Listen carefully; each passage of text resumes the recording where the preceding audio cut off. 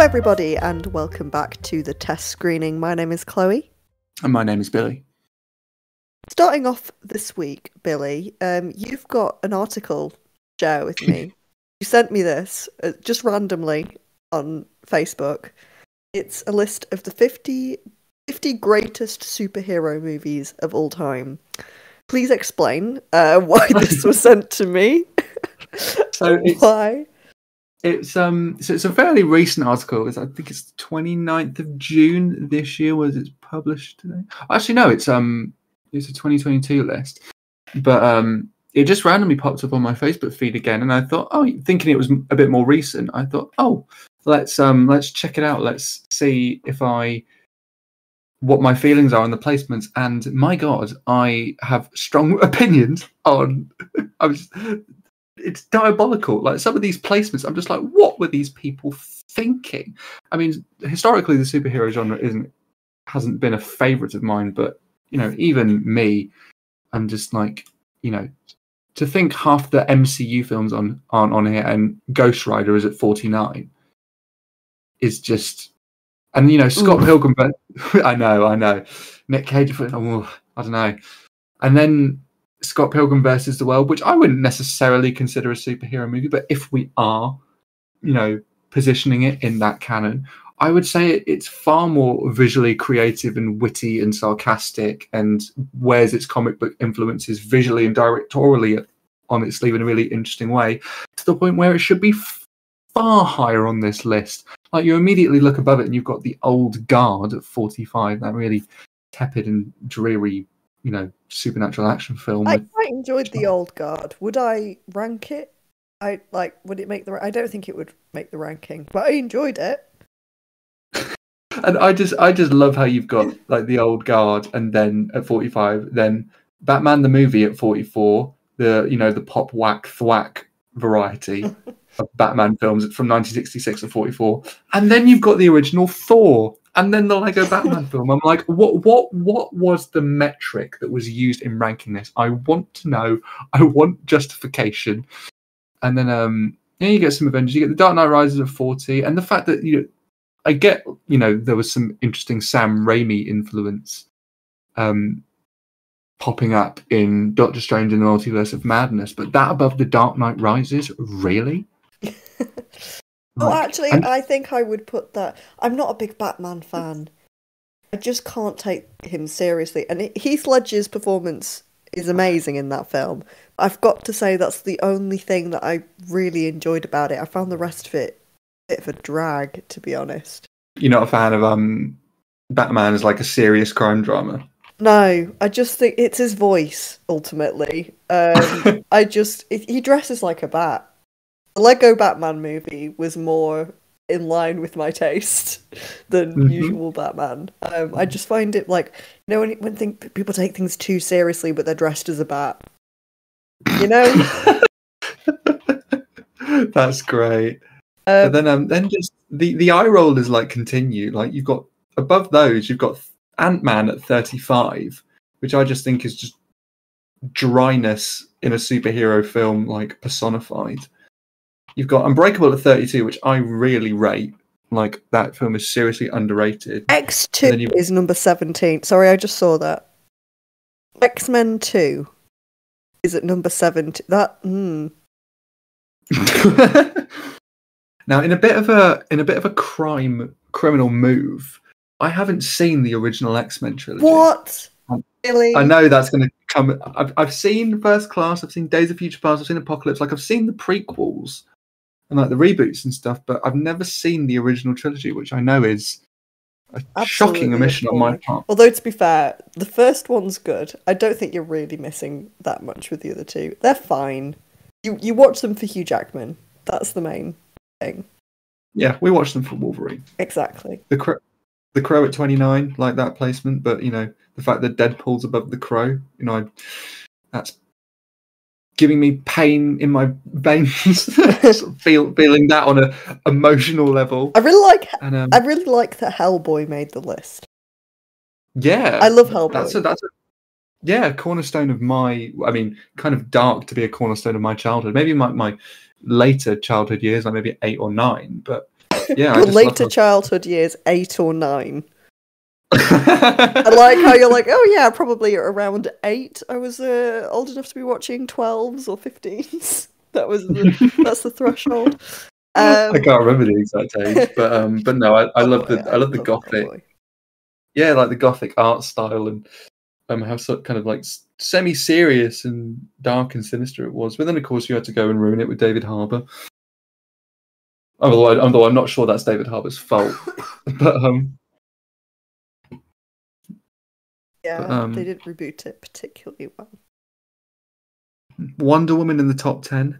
How? I mean, it's fine. I think it like sometimes.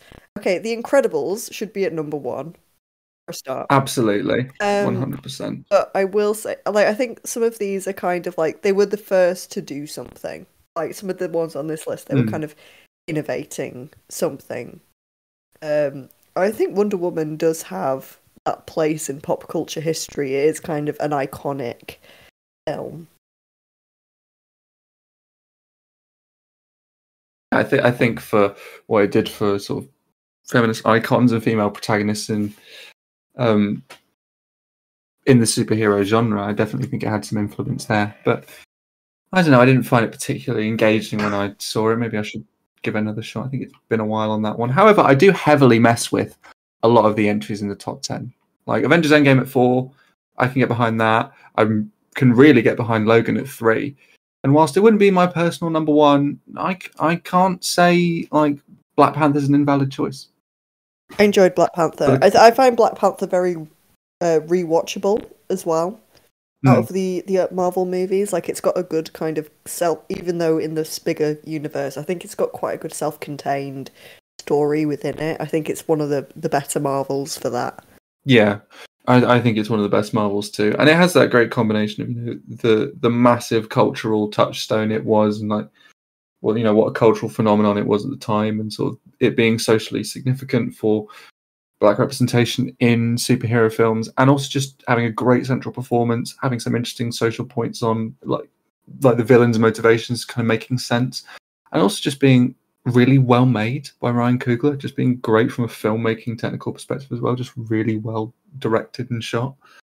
Putting aside some of the slightly dodgy CGI towards the back end, but yeah, I can't complain too much about Black Panther being number 1, and I have to say I'm also very happy to see Spider-Man Into the Spiderverse at number 6. Although I would place it above Spider-Man 2 personally. But on the topic of Spider-Man, our first review of the week is the new entry into the rebooted animated Spider-Man trilogy, kind of the multiverse Spider-Man series, Spider-Man Across the Spiderverse. Have you seen this? I have not, and I feel awful about it because the last Spider-Verse movie I loved. I adored it. It was I think it's actually one of my favourite superhero films of all time. Probably, in my opinion, the best Spider-Man film. And I like a lot of the Spider-Man films. So, that's a high bar.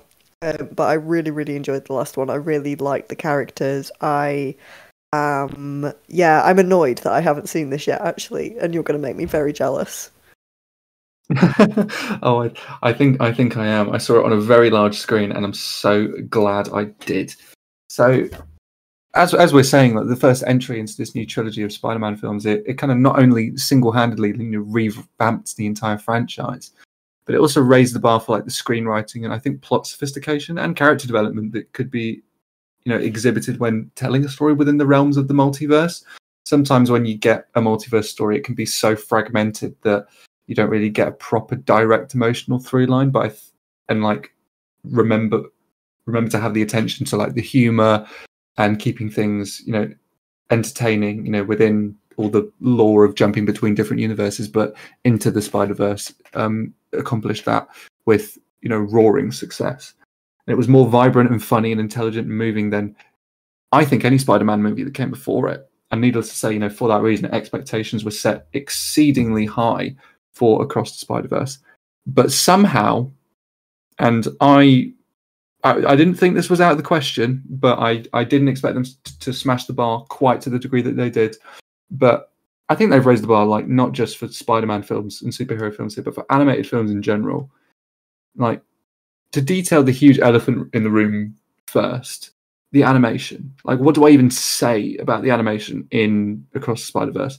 From the very first frame right up until the end, it's filled to the brim with some of the most breathtaking animation like I've ever seen on screen.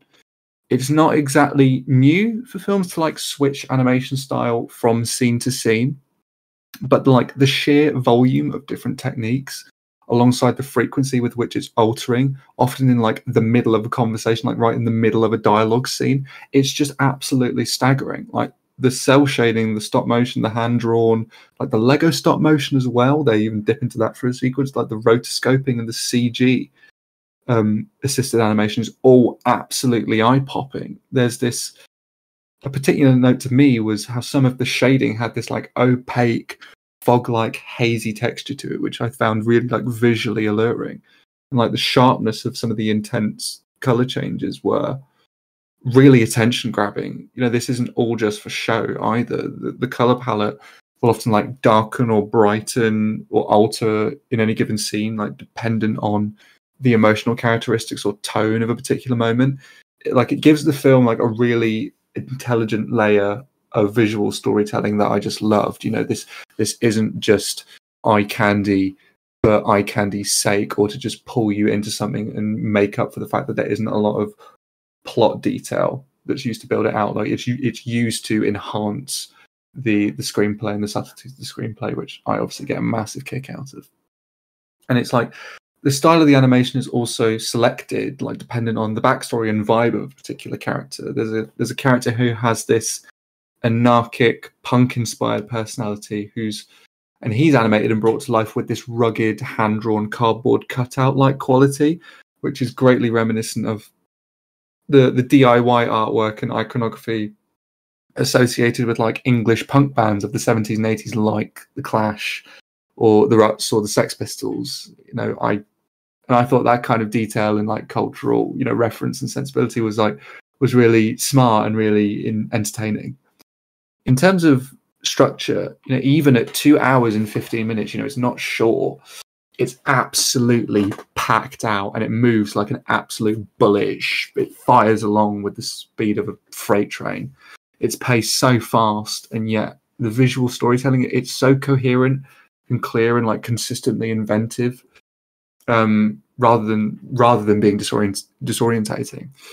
And there is such clear messaging and sprightly humour in the dialogue that even at its quickest, it still feels very accessible and easy to keep your grip on where you are in the narrative, or where you are in kind of like the space and time sort of continuum of the various universes. You know, some people have described it as exhausting, and not necessarily in a bad way, because even the reviews I have seen describe Across the Spider-Verse as exhausting have, you know, tremendously praised it. But for me, it was so well balanced in terms of its quieter moments and its faster paced action sequences, its humor and its more emotive exchanges between the characters, that its rhythm and its peaks and valleys in terms of intensity were just so perfectly balanced that it just didn't tire me out. And I was just at the end of 2.25 hours was just like left wanting more, which I guess is all you could ask for. You know, all of this would go completely to waste. However, you know, if the character interplay was like thinly drawn, and if there wasn't like an emotional core at the center of it all for the audience to invest in, but the screenplay knows exactly when to pause for an intimate and steadily, you know, emotive and heartfelt dialogue between two characters. It gives much needed breathing room, and it also just goes to show how effortlessly like natural the voice performances are, and how they robustly flesh out the characters. You know, the actors, well known and not as well known, you know, really give it their all, and it's one of the best voice casts that, you know, I can remember seeing in a long time. But perhaps the best overall thing about Across the Spider-Verse is that it really, and that for me really sends it into the stratosphere of superhero movies, animated movies, and actually like just movies that have been released this year in general, is that it so intelligently uses the mechanics of time travel, the multiverse, and alternate timelines to really compellingly examine very real coming-of-age issues that we've kind of seen in films before, and you could just in coming of age films before, and you could describe as tropes, but because they're kind of melded in with this, science fiction context, it gives them sort of a new sort of thematic slant and way of looking at them. Fear of the future, worrying about whether or not tragedy or struggle is inevitable or can it be avoided. Can the path and course of things be changed by us? And should risks be taken on that basis and metric? Wondering if it's possible for the current version of yourself to head in an entirely new direction and become, a different person entirely. To use science fiction and the fantastical to ponder these kind of issues as excellently as they do, in amongst the biggest assault of visual splendor and ingenuity I can remember seeing in an animated film, ever, is a real achievement. And so, some have complained that it feels incomplete due to it following the structure of a, in inverted commas, part one film. And it is true that it ends on a cliffhanger, and it's kind of clear as to where it's looking towards, it's signaling towards a third entry and a final sort of climactic act in the trilogy. But it's on its own terms and on its own sort of complete arc and basis. It's bursting with plot development and character progression on its own, and sets out its own distinctive arc that it fills by the conclusion of its runtime, whilst also whetting our appetites for the epic final film. And for a middle entry in a trilogy, I think it fulfills that purpose perfectly. And I really don't think I can fault it on, I have only seen it once, and I do think extra story details and visual details will be gleaned on future viewings. But upon my initial viewing, there wasn't anything that jumped out to me as being particularly wrong with Across the Spider-Verse, and I had an absolute blast from beginning to end, but it also had real substance at the heart of it too. I would say that it is currently in competition with Rye Lane as my film of 2023 so far. I would give it an A+. I think it's an absolute must-see. If it is still in cinemas on the biggest screen possible, you will not regret it. It's absolutely fantastic. Tomorrow I'm going to do it. I'm going to find it. I need to see it. All of that praise. Yes, absolutely. I need to go and see it. Wait, sorry, just one more thing. They do the meme. I mean, they did the meme in, the pointing at each other meme. They did it with Andrew Garfield, Tom Holland, and Tobey Maguire in the live action one. But the way they do it here had the entire cinema absolutely howling. It was perfect. Excellent. And yeah, that was just the icing on the cake, the cherry on top. I do apologise to the viewers for my coughing and spluttering. By the way, I am ill. I am very ill. And we're just gonna get through. We're just gonna power through this episode. But I do want to listen to everything that Billy wants to say. So I'm sorry if I'm coughing mid sentence. So our next review, and this is also one of the most hyped series, I think, of recent years. It's been a while since I've remembered a show where everybody seems to be watching it and everyone seems to be talking about it in the way that The Bear is being talked about. It feels like it's everywhere at the moment, and quite rightly so. So this is The Bear Season 2.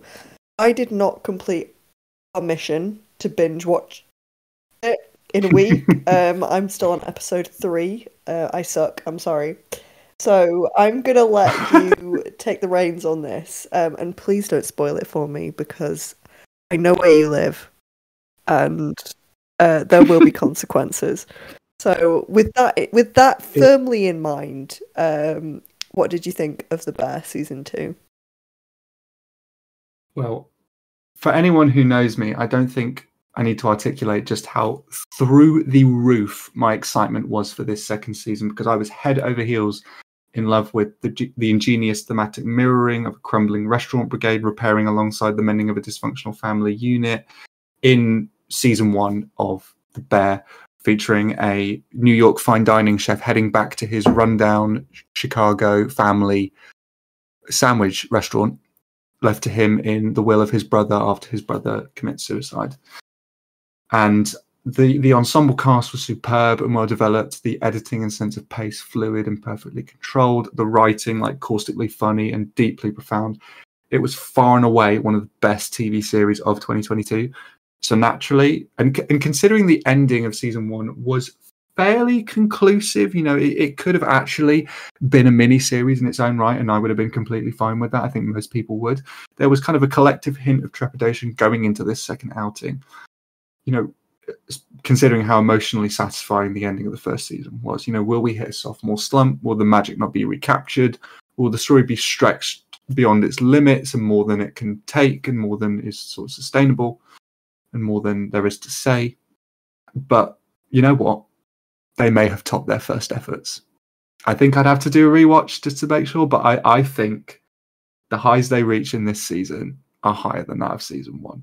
And there are so many highs to talk about. So we begin things after the sort of discovery of a very large amount of money at the end of season 1 that sort of spells the repairing and fixing of all the gang's problems for the restaurant at the end of season 1. But then as they grow, and it's signaled at the end of season 1 that we will be going from the restaurant that is the Beef to the Bear, the family name of the main characters.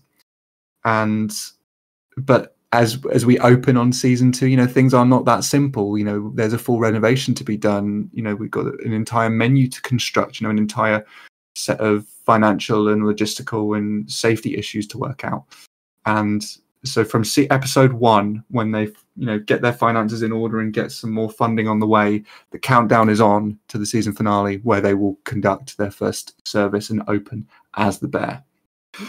Now, one of the things that season 2 does so smartly right at the outset is that for the most part, the atmosphere and rhythm and pacing is almost entirely different from that of season 1. I think you'll have noticed that in the first couple of episodes, Chloe. We begin with a very restrained and quiet sequence of Marcus with a dessert chef, looking after his sick mother, the opening scene of the first episode. And this beautifully sets the tone for what will partially be a more meditative and somber season. The camera is more static and pulled back. The blue hues of the grade more pronounced. The dynamics and interaction between the cast more earnest and hushed now that the initial sort of volatility has been sort of kind of surpassed and everyone's kind of a bit more on the same wavelength. This second act of the story is beginning from a place of unity and also vulnerability as the characters are opening up more, and the show tonally and script-wise has become much more soulful and moving and sort of mirroring that sort of change of sensation with the characters. Another intelligent shift we get is that instead of that pressure cooker kitchen environment and airtight structure and palm-sweatingly tense forward momentum of the first season, we have a more expansive plot layout this time around.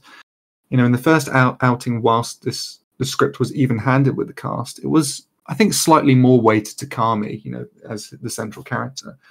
And in season 2, we get some absolutely brilliant and such, emotionally enveloping individual threads and standalone character-specific episodes that serve to advance and deepen their characters, so much more substantially than before, both in a life sense and in a cooking sense. I think that even greater character depth is one of the things I think season 2 does stronger than season 1. I think as you've already seen, Chloe, Tina and one of the other chefs, they go to culinary school. Marcus has his own sort of excursion out to another country to learn dessert technique. Tina's honing her technical skills in culinary school. In the third episode, as you've seen, Sydney looks inwards at her own self-confidence and drive to succeed in her culinary career whilst studying menus and food and broadening her palate.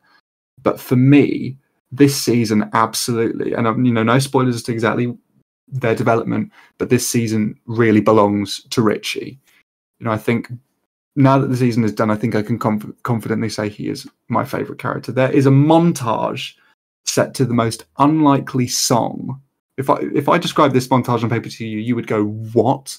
But when I tell you that I laughed and cried and clapped my hands and cheered, it's just some of the most inspiring TV I've seen in a very long time. And Eben Moss-Bachrach has been Emmy nominated for his supporting performance as Richie, and it's a magnificent turn. He gives such pathos and sadness, but also brings that kind of sense of aggression, but also like an inward self-awareness and sensitivity. Now he gives Richie so many layers, and for me, he is the heart of season 2. And that's another thing that season 2 brilliantly examines. It spends more time away from the kitchen, with the cast looking to find how positive influences, fulfillment, purpose. There's a big thing about purpose this season, and also enjoyment and fun outside the stresses of the restaurant can be achieved, so they lead nourishing and rewarding lives. I think the expansion beyond food was like essential for making sure the script had legs beyond, just the kitchen environment of season 1. And not that the show obviously always had a mental health and emotional angle, but that is so much more pronounced and dug into this time around. And, Carmi's burgeoning relationship with an old flame, who you will have seen in the opening couple of episodes, poses the question of if you can find that balance. And the script also delivers some really wonderful food for thought on the topic of why we enjoy making food, what we personally gain from making it and eating it, why a career in hospitality and serving others is gratifying for the people who do it, despite the incredibly high pressure environment that it kind of needs to, well, I guess not needs to occur within, but kind of naturally does. By balancing these ideas, The Bear continues to weave its deeper subtext into the in-the-moment culinary-based plot. I think better than any other TV show is currently. I can't think of a show that handles the balance between its emotional subtext and its base plot stronger than this. The editing's still top-notch. The lengthier shots give the quieter moments the tender space and breathing room they need. But the fast-paced montages are still here and brilliantly utilised at the right moments. I think we've talked about that montage where Sydney's tasting and restaurant visiting and cooking is kind of intercut with this recurring aerial shot of a completed dish, she is picturing in her head. And over the course of the montage, we see her efforts move close towards that mental image of a completed dish that she's conceived, and how her sort of learning experiences are informing that approach to making that food. And a special mention, I think, has to go to the 6th episode. It's kind of unusual in terms of runtime. The Bear typically runs at about 28 minutes an episode. This one's 65 minutes. It's considerably longer. And I know you haven't seen it yet, so I won't say anything else other than that it's a flashback to before the events of season 1. And it is one of the most intense episodes of TV I have ever watched. It gives movies as intense as Uncut Gems, and some tense gambling based movies, a serious run for their money. The dizzying and frenetic handheld camera work, blaring kitchen timers in the sound mix, smash cuts of the timers going off, knives chopping and oven doors slamming with such ferocity, extreme piercing close-ups of eyes during heated verbal showdowns, a terrifyingly monstrously aggressive Emmy-worthy guest appearance from several world-class actors in that episode who I won't spoil. But that episode on its own is nothing short of incredible, and it so amazingly recontextualizes some of the volatile behaviors of characters we've come to see up until this point. And I think watching certain episodes again, you now have greater empathy and prescience as to how people like Richie and Carmi understand their mental distress and where that came from, how that formulated, and why they now let that bleed into the kitchen, and why they often view and treat a kitchen as a hostile environment more akin to like a war zone. If I have a couple of minor complaints, I would have liked a little bit more of Tina. She's one of my favorite characters out of season 1, and she has some really terrifically inspiring and heartwarming moments here, but I just wanted a little more screen time with her. I feel like the moments we get are really precise in how they show her development, which are great. They make perfect use of those moments, and don't waste any time there. But I think it could have used a tad more, not necessarily development, but I would have just liked to have seen that, spread out a little bit more, had a little bit more time for that to simmer, And I don't think. I don't know how you feel about the opening couple of episodes, but I'm not sure the gravitas of the restaurant reopening is fully felt until after that, the explosive nature of the 6th episode. But after that, the tension and build-up is in full swing, and it is nothing short of riveting, as we run up to the finale. And then there was also an admittedly more minor character who I thought was given slightly short shrift in that he makes a decision earlier on in the season that I didn't fully understand, and I don't think the script fully digs into his reasoning for. And I didn't feel that there is a scene that I think I think the show thinks it's resolving that plot line, but I'm not sure it fully did. But then again, it is one of the more minor plot lines this season, so that's not a massive complaint. And those are all very minor gripes overall. With this second season, for me, The Bear has solidified its statement. Now that certain big prestige TV dramas have ended, like Succession, other big and Marvelous Mrs. Maisel, and other dear shows like Barry and Ted Lasso, I think The Bear has absolutely seized the crown with this second season of, in my opinion, the best show currently on TV. I think for anyone who loves drama, in spite of maybe not necessarily being super interested in the subject matter, I think, you'd be crazy not to check this out. It's like phenomenal television. Yeah, I've been enjoying it a lot. Just these first 3 episodes, you're right, there is like a different pace to it. It doesn't feel as intense yet. I know that it's coming, but I think that's another thing that makes a show so good. It's kind of those variance in pace. One of the things that I loved about the previous season was the way that the conversations became more layered and meant different things when we kind of went back to old arguments and things like that.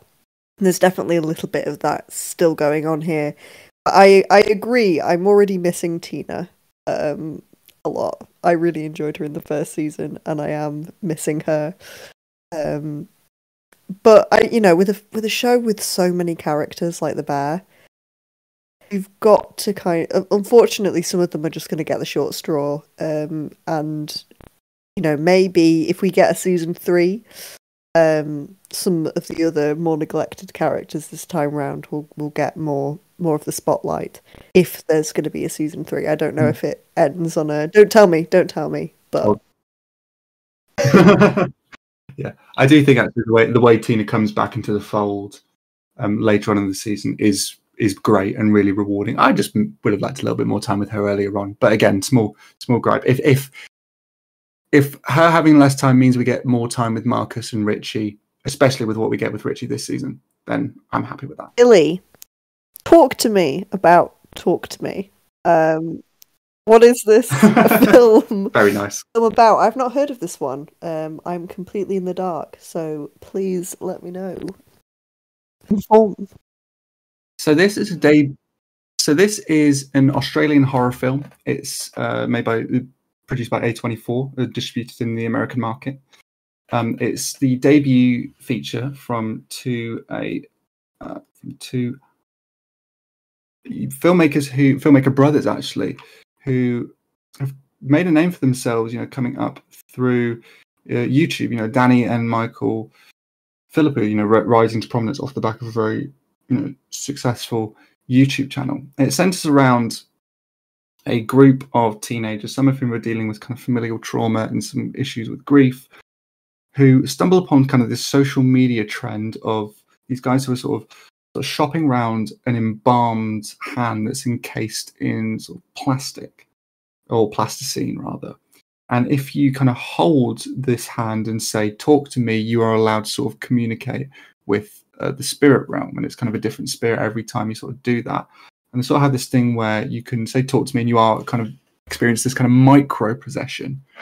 And, you're strapped into a chair. You're allowed that sort of experience for 90 seconds before, that's sort of deemed to be too much, or too sort of the spirit would get too volatile and take over too strongly. And even though it's kind of terrifying in the moment, when it actually provides a real buzz. And it's kind of this interesting kind of new, fresh, original take on, at least on paper plot-wise, of the sort of the Ouija board, teenagers, possession, messing with the supernatural, young characters doing that. And I thought the premise sounded really interesting, and it also kind of provides a really, great performance exercise, because, the more kind of muted, closed off,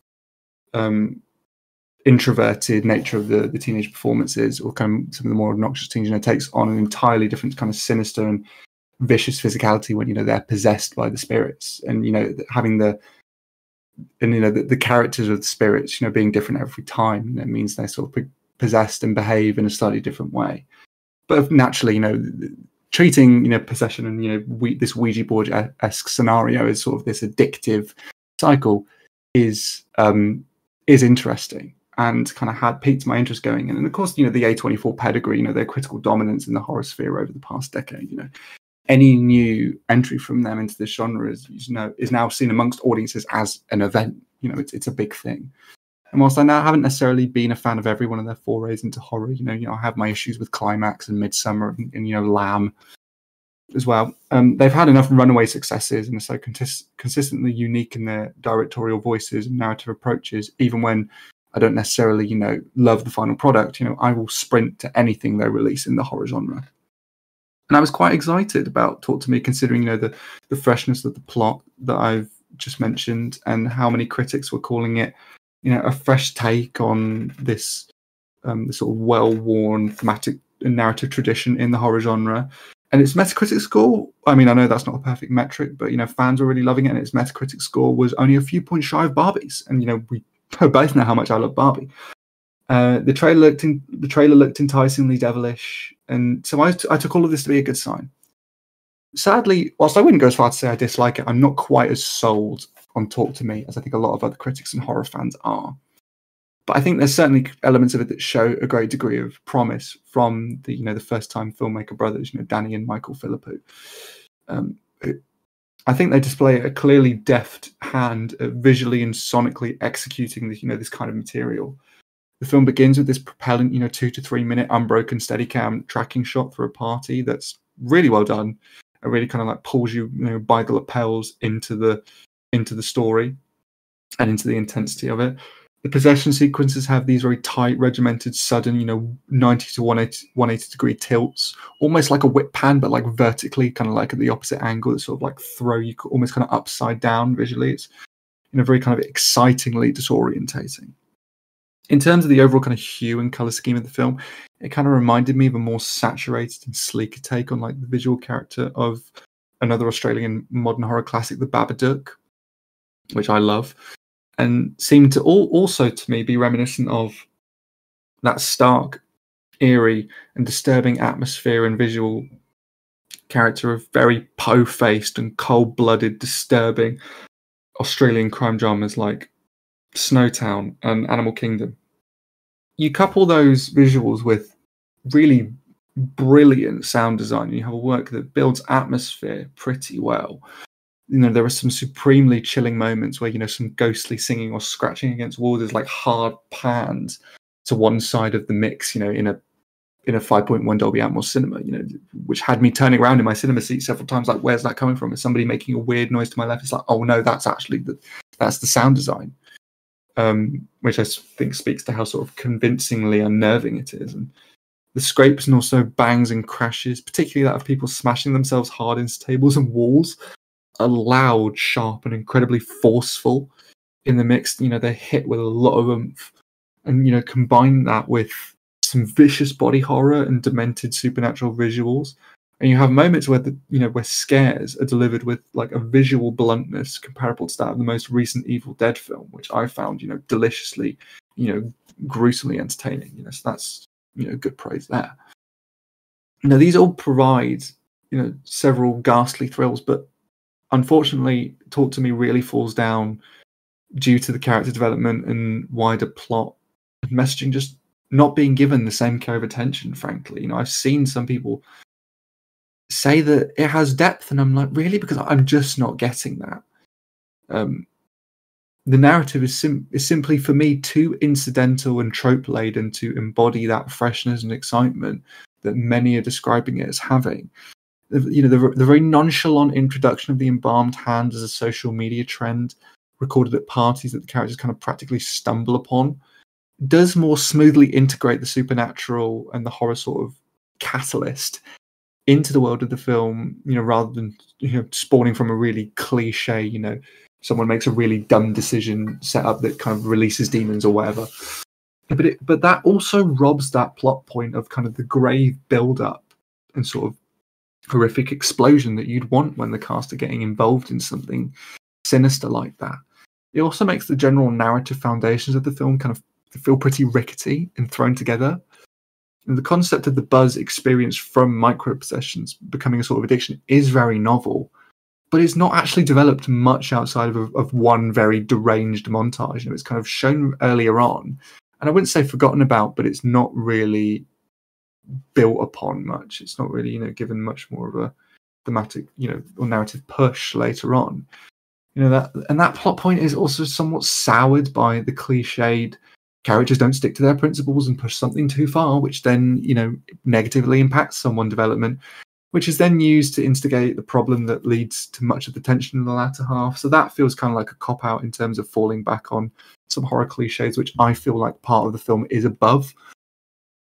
On a character and thematic level, it's almost painfully thin and uninspired, actually, to be honest. There's some very half-hearted relationship, love triangle drama, and a very perfunctory plotline revolving around a protagonist grieving the loss of a parent that is then making it difficult to maintain a healthy relationship with the other parent. I've seen that idea and theme portrayed so much more emotively and unpacked with infinitely more depth in many, many other horror films. So that just kind of, read to me as just being, aping, well-worn narrative material and just not executed with the same level of finesse or depth.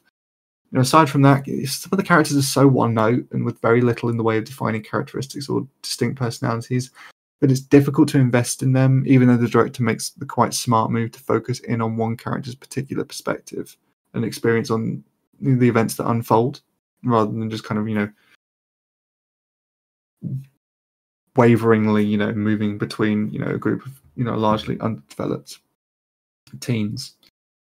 The ending is kind of is somewhat unsatisfying. It is haunting, and the way the very final moments tie into the supernatural lore of the film is actually really nifty and smart.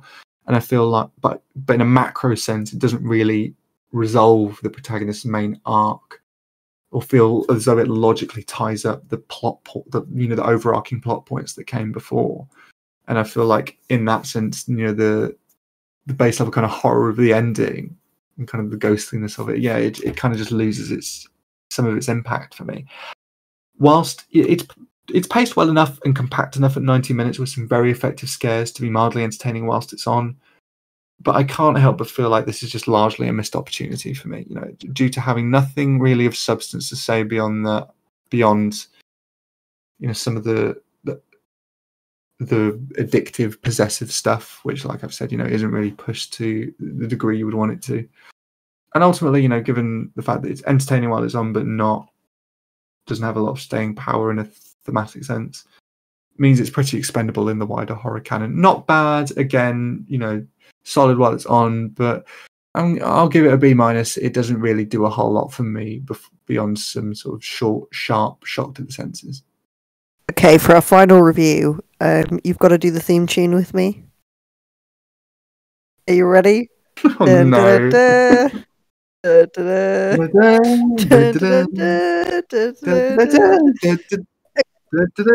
like we were very out of sync there, but it's fine. Oh, we definitely were. Music to people's ears, probably. So Nails on the chalkboard and all that. But...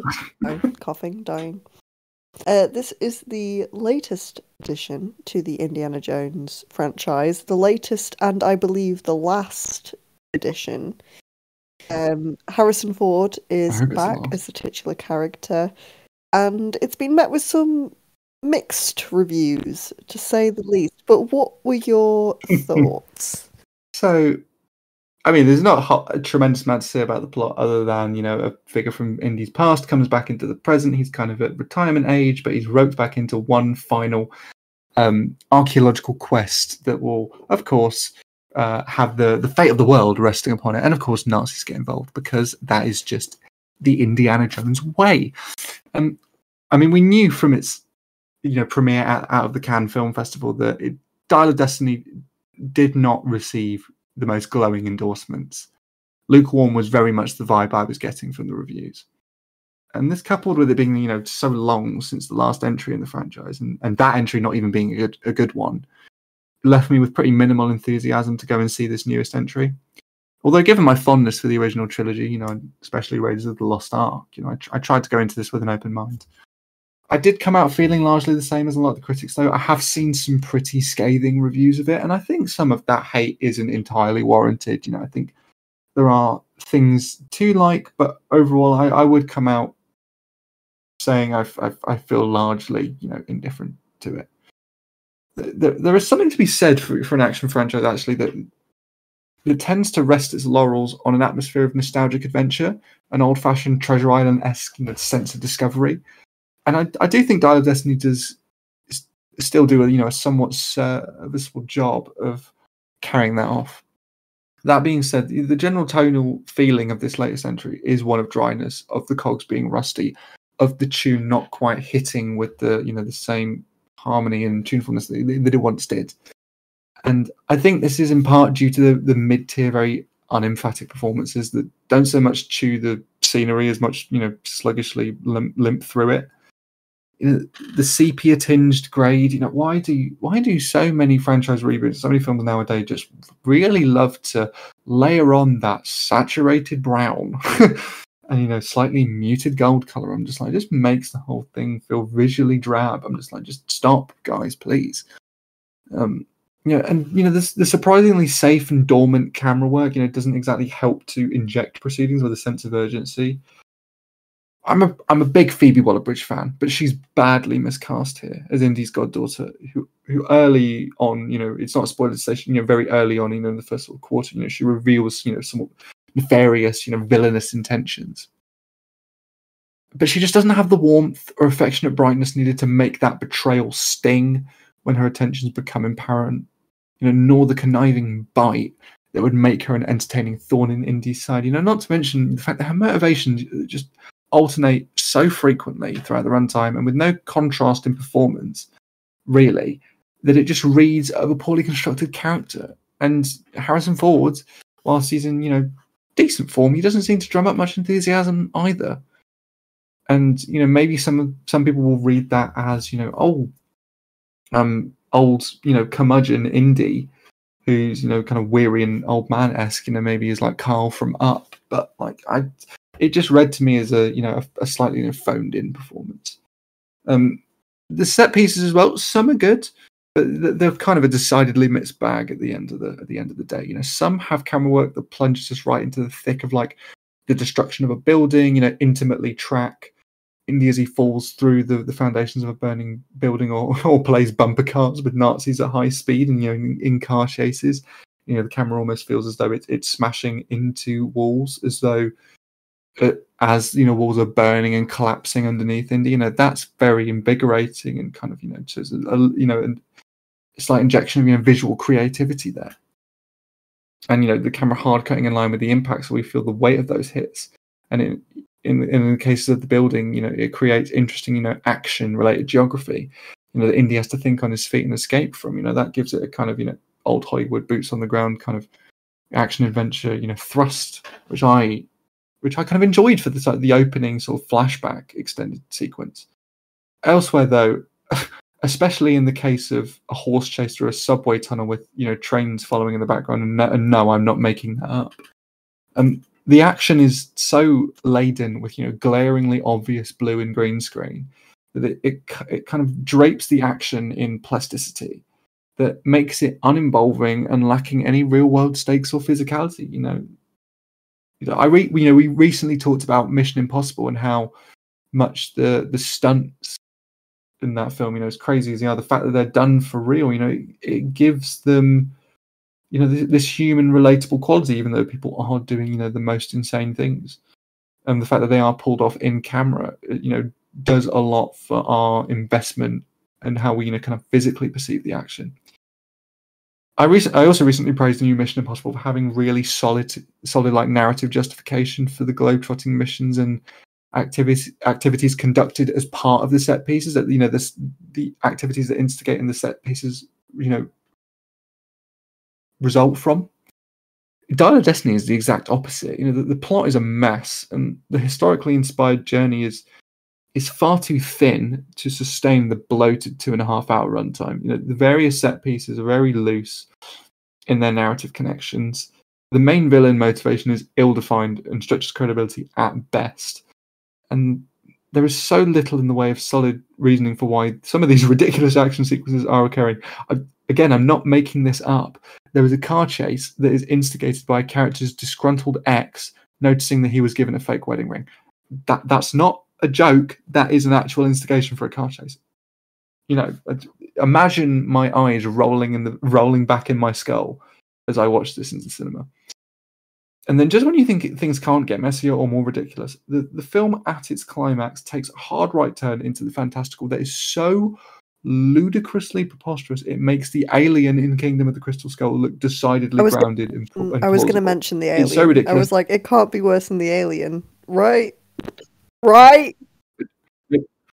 I think I think from a filmic and action perspective, it's better executed than the alien. I think in terms of the actual plot point, it is infinitely more ridiculous. How could you get more ridiculous than the alien? That's what killed Kingdom of the Crystal Skull for me. I mean, okay, Shia LaBeouf like dangling from vines was already, it was a CGI monkeys. It was a step in the wrong direction, but that really just finished me off. Like that, the Kingdom of the Crystal Skull was not it. It really wasn't. Yeah, and then when that plane just does that thing and goes through that thing in Dial of Destiny, I really just went, no, surely not. Oh no, they really are. Wow. And it's so ridiculous, I actually kind of respect it. Then, at the very end, it makes a cloying attempt at sentimental fan service that is so nauseatingly syrupy and lazily incorporated, due to it barely being telegraphed earlier on in the film, that I was like desperately clambering for a sick bag. I was like, oh, come on. Yes, it's not as awful as maybe some of my points are making it sound. There is some old-fashioned Hollywood action adventure entertainment to be had here, but for the most part, it's dull and too implausible for its own good. I would give this a C. And that is our final review for this week. So thank you once again for listening, and Billy, thank you for all of your wonderful reviews. And what have we got coming up next week? So we have the absolute cinematic masterpiece that is The Meg 2. Oh, I can't wait. Which, you can't every so often a film comes up in the lineup and I just go, you can't tell me I don't do my job, or I'm not dedicated, because Lord have mercy, would I have ran away as far as possible from The Meg 2 if I didn't have to see it for proceedings here. But it may provide a good Cocaine Bear style rant, so maybe there will be some fun to have there. I'm very excited to see what you think of The Meg 2. Not gonna lie. I also had the realization I will need to watch the first Meg to properly do my research and prep. Viewing audience, please give me strength. Have me in your prayers for that ordeal that I'll have to put myself through. We also have the new Teenage Mutant Ninja Turtles animated feature, which I think looks kind of fun. I like the look of the animation. And then we also have a reissue of the late 90s debut feature from Sofia Coppola, very kind of stark and interesting drama, The Virgin Suicides, which has a new 4K reissue. And also, I saw a film which I saw a preview screening of when it was on the festival circuit that that now gives me great pleasure to say will be out over the next week in theatres on wide release. A independent trans-focused documentary called Kokomo City. Brilliant. It's good. You know what? I feel like we're the only podcast where you'd have Teenage Mutant Ninja Turtles and the Virgin Suicides on the same lineup. Oh, but, can't say we don't switch out. This is what makes us special. Indeed. So if that sounds like a fantastic time to you, which it does to me, and please give us a watch. Don't watch us, because we are on Audible. We are just disembodied voices. We are disembodied voices. But give us a listen next week. Bye. Bye.